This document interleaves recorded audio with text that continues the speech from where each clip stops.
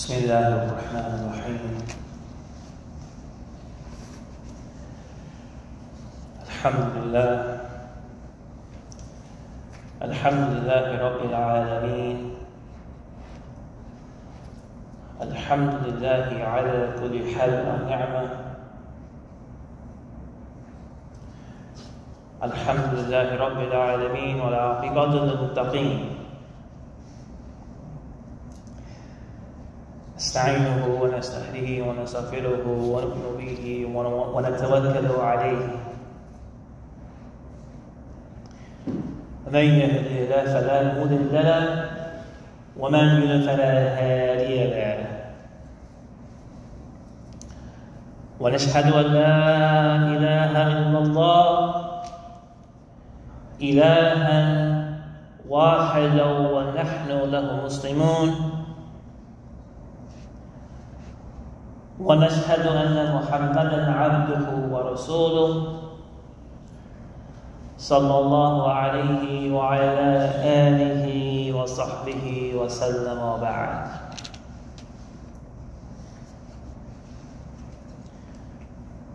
We begin by praising and invoking Almighty Allah subhanahu wa ta'ala, seeking His assistance, His guidance, His forgiveness, proclaiming our belief and trust in Him, recognizing that He gives guidance and none other gives guidance. And if He does not provide guidance, then again none will be guided. We affirm similarly that He alone deserves worship subhanahu wa ta'ala, that He has sent forth prophets and messengers throughout time, and we affirm that this process has concluded with the coming of Muhammad, the seal of the prophets, sallallahu alaihi wasallam.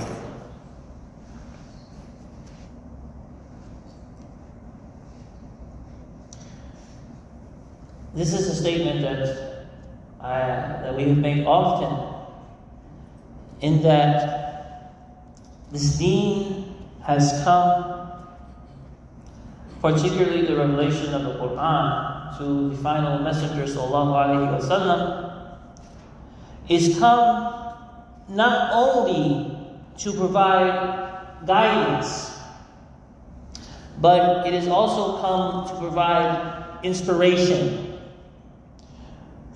motivation, to bring joy, to bring confidence, to bring strength to those who have sad hearts and overwhelmed bodies or depressed bodies. And what the deen does, or what the Quran does in particular, is that it employs a number of ways to accomplish this goal. And one of those ways we will look at today, inshallah. One of the ways that Allah subhanahu wa ta'ala does this is He points us towards history. He points us towards things which occurred in history. And I'm going to go into some small details. But before that, I want to mention that history itself is a very important subject. History itself is a very important subject. And I want to highlight that humans, and frankly, it doesn't matter if the audience is an audience of believers and disbelievers for this statement, that humans cannot afford, we as human beings, we cannot afford to be illiterate in history, particularly scriptural, political, and social history. We cannot afford to be ignorant about those things, about those aspects.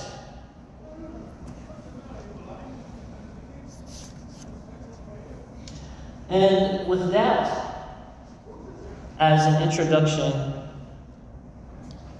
we'll go into some history as presented by Allah subhanahu wa ta'ala. Allah subhanahu wa ta'ala tells us about a social order. A social order that existed in Egypt.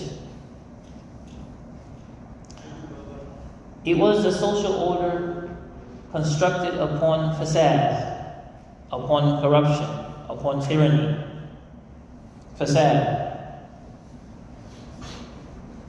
And this social order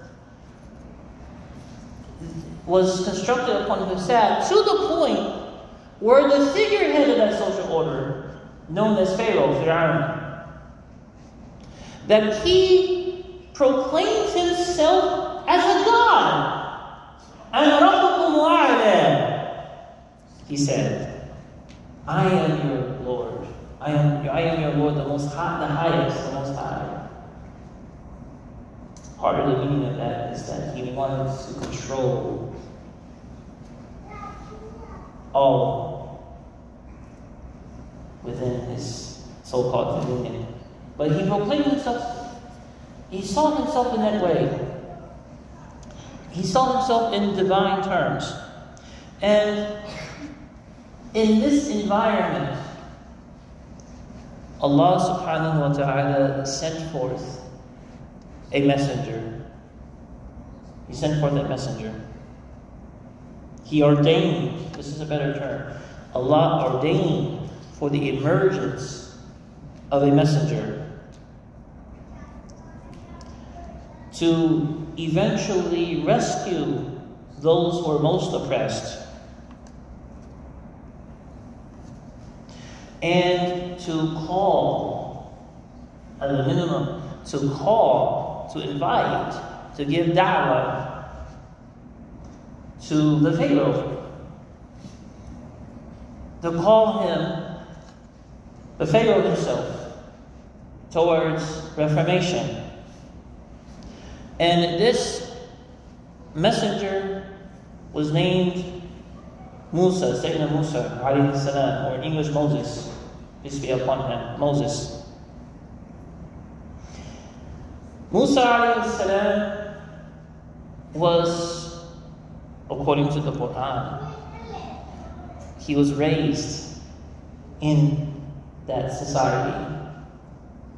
Not only that, through some details which I don't want to get into right now, but he is raised in the home of Pharaoh. He's raised in the home or the palace of Pharaoh. And I have to skip a lot of details to get to core points. But eventually, when Allah subhanahu wa ta'ala commissions him to proclaim his message, to go towards Pharaoh, to present his argument, to show that he was not a delusional person, that he is speaking truth, or as we say in everyday English, speaking truth to power. So he does this, Musa alayhi salam, Moses, he does this in the court of Pharaoh himself, in the presence of Fir'aun or Pharaoh, in the presence of Pharaoh himself. And again, I'm skipping some details, but Musa alayhi salam, he makes a presentation to Pharaoh. And the people, the advisors, the officials around Pharaoh, they recognize that, this guy, he has some power. And they use the word sorcerer.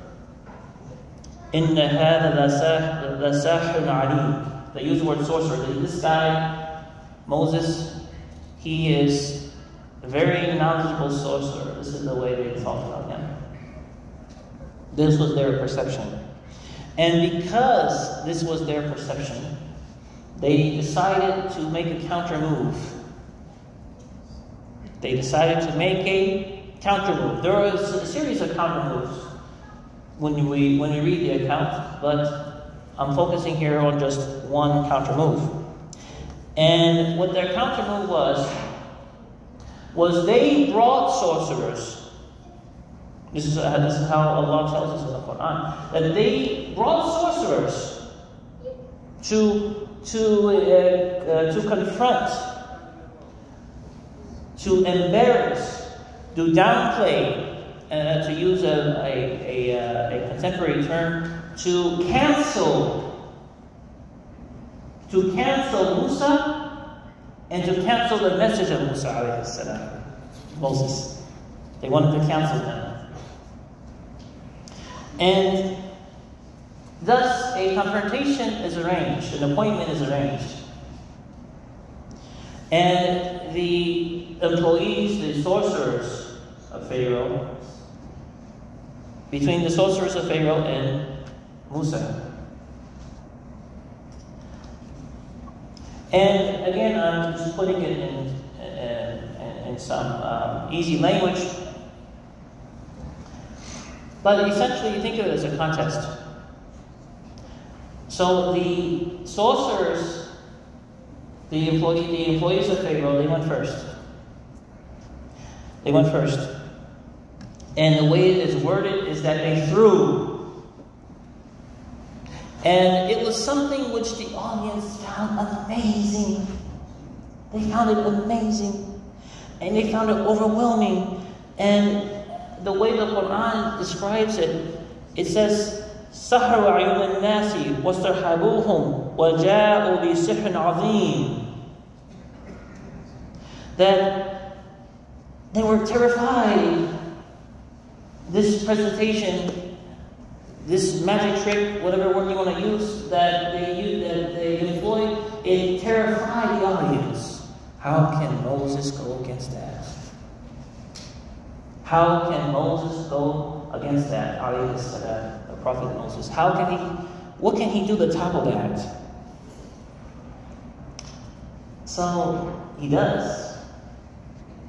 By the help and assistance and permission of Allah subhanahu wa ta'ala, he does. And it says that he threw his staff. He threw his staff. And it eliminated what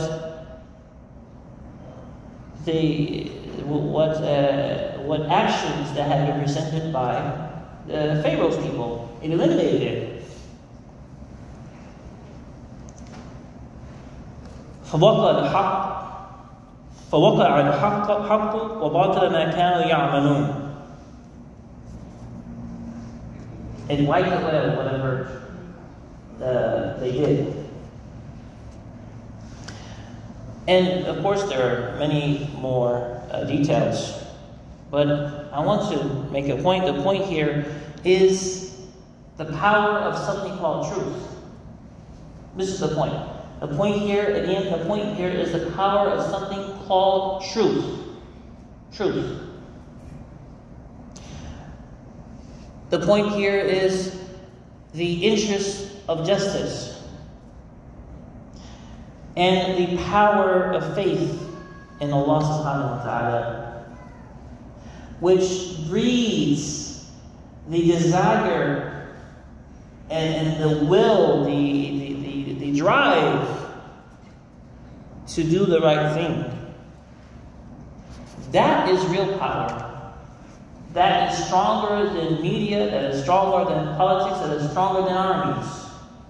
And again, not a rhetorical statement, but a statement rooted in reality. When truth is presented in the right place, in the right time, and to the right people, positive changes emerges. And I want to end the first section of the khutbah with a reminder of the dua of Allah's Messenger, sallallahu alayhi wasallam. It is, and I'll refer to the English before referencing the Arabic, but it's so relevant to this subject and indeed to the age in which we live. Allah's Messenger, peace and blessings of Allah be upon him, the final prophet, peace and blessings be upon him, he's taught that we should pray to Allah to show us the truth as truth. That's not all. To show us the truth as the truth and give us the ability to follow it. And to show us the falsehood, the vanity, the ridiculous thing, to show us the reality of that, and give us the ability to abstain therefrom. And this is how we end the first section of the khutbah. Allahumma arina al-haqqa haqqan warzuqna ittiba'ah wa arina al-batil batilan warzuqna ijtinabah. أقول قولي هذا وأستغفر الله لي ولكم.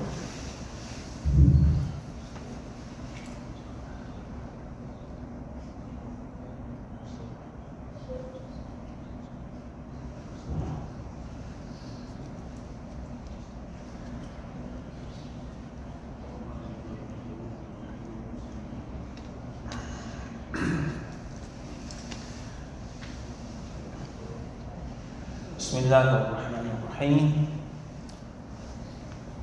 الحمد لله وحده والصلاة والسلام على من لا نبي بعده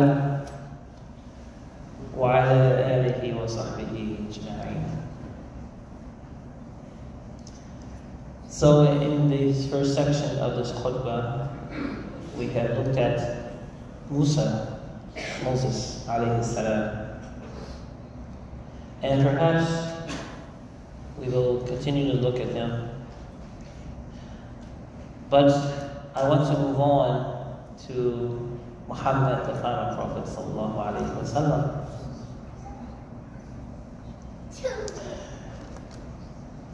We should know his biography, his history, before the Nubuwwah and after the Nubuwwah. He went through, both before Nubuwwah and after Nubuwwah, prophethood, he went through so many challenges, so many heartaches, so many hardships. He went through so many of them. And I think generally we know the details of that. Because in the past, some of those details have been shared from this very minbar.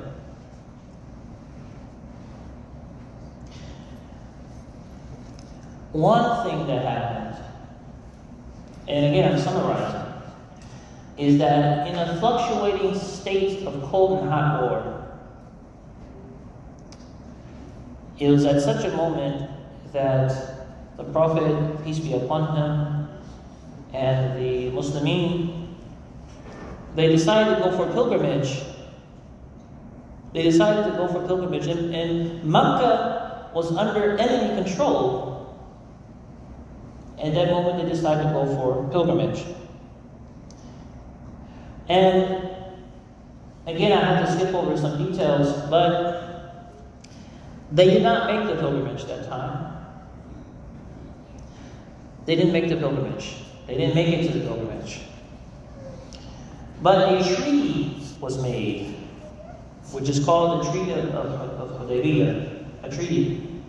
Now, this treaty was not in favor of Muslims. And let me give a couple of, I have some time. Let me give a couple of quick examples. The formatting of the treaty itself, that the Prophet ﷺ is to put his name, and the representative of the Meccans, he objected to that. And what ended up happening is the Prophet, as a wise man, ﷺ, he had his title removed from Muhammad Rasulullah to Muhammad ibn Abdullah, Muhammad ibn Abdullah. And among other, this is maybe a minor thing, but more important examples, is that the treaty was not in favor of the Muslims.